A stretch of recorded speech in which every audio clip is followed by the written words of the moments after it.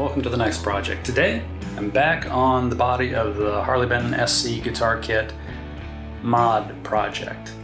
I'm going to do a few things. I'm plugging the control holes for the volume and tone because the new layout will probably be different, and at least if I plug these holes I better make it different. So I'll be smoothing that out. Then I'll be smoothing this edge that I put a plug in where the old output jack hole was. So I'll smooth that out. Then I'll be finishing prep work on the top and also on the inside of the top, getting it ready for a veneer on both sides. The reason I'm going to veneer both sides is to keep the top from suffering the same issue that the back cap had. If you did watch that video, if you didn't, go back and watch it, you'll see what happens. But if you did watch that video, you know I had a problem with the panel cupping, and I don't want this top, it's already got enough shape to it. I don't need another odd shape added. And along that lines, I have to come up with a quick solution to build a plug that will go in here to help sandwich the veneer to the inside of the top as I draw a vacuum on it, and also work to help me keep from crushing the top as I draw a vacuum on the bag, because I don't want the vacuum to suck in and splinter this whole thing up. Whew, that's a lot to talk about. Let's start the next project.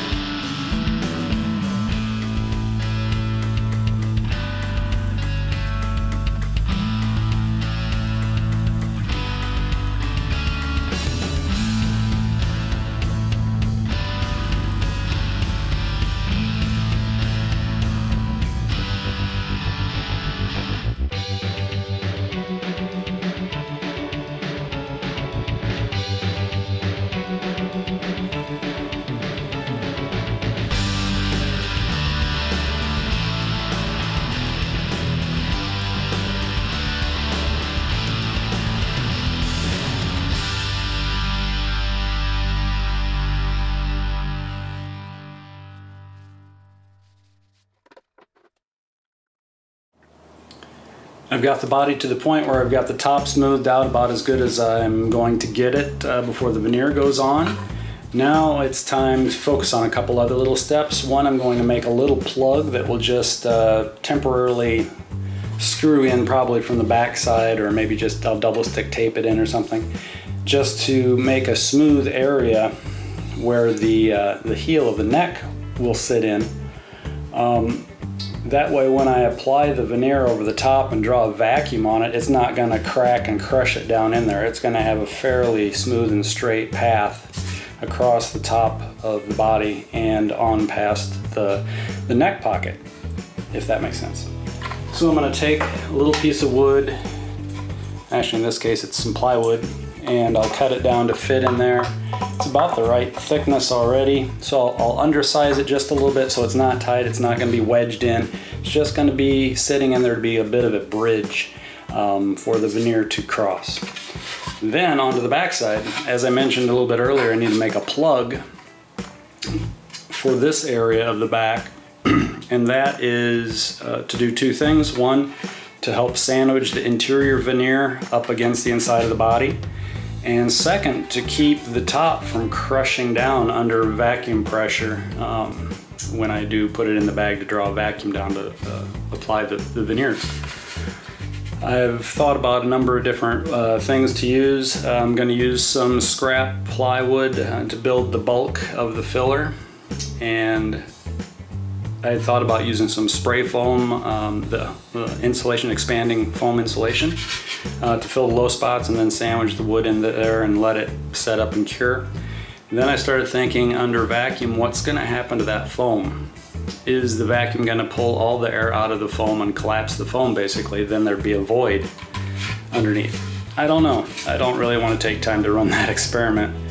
So I thought about a couple of other things. I thought about using some plaster Paris, that white stuff you used maybe in grade school or whatever, mix it with water, pour it in there, and set the wood in on top of the wood filler, and let that set up overnight, and that should do the trick.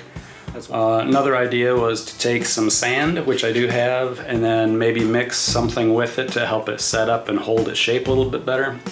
Could just be something as simple as flour. Mix sand and flour together, pack it in there, get it a little bit damp. The flour, I would think, would help bind the sand together and make a temporary kind of sand cast shape. It might work. I also have some scrap Bondo, a couple small cans of scrap Bondo auto body filler that I could use to fill in the low spots and then press the wood into it. The nice thing about that, it would set up really quick. I'd be able to pull the plug out of here probably within a half an hour. So anyway, I have a lot of options. What am I gonna do? I don't know yet. Let's find out as we continue this project.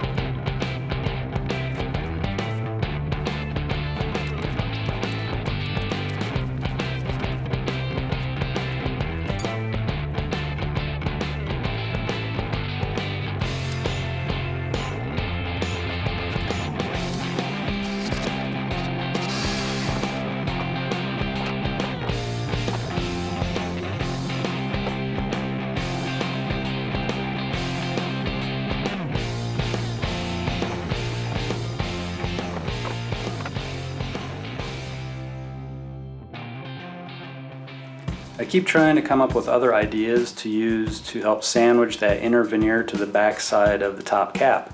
I'd mentioned thinking about doing like a casting of plaster Paris or maybe a Bondo kind of filler to sandwich in there when I put the whole thing under vacuum. And I kept thinking, well, there's got to be a simpler way, a better way. And maybe I've been standing on it the whole time.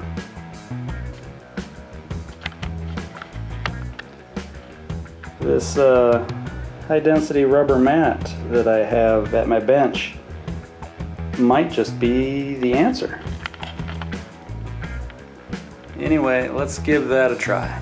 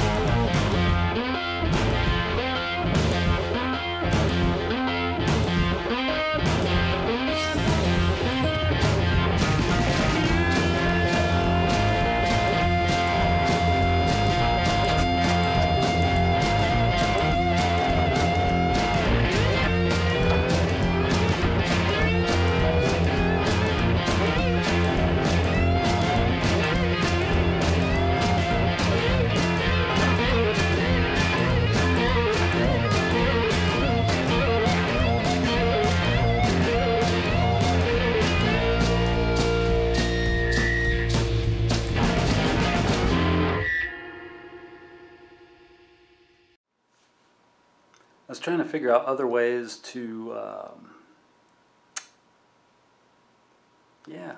other ways.